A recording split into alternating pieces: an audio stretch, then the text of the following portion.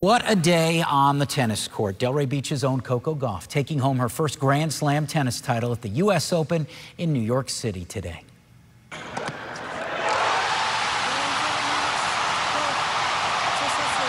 What a moment. And Bar 25 in Delray was packed from end to end with supporters glued to the TV, and they anxiously watched as the 19-year-old made South Florida proud. In the crowd here, plenty of friends and family, including Coco's grandmother, Yvonne Odom.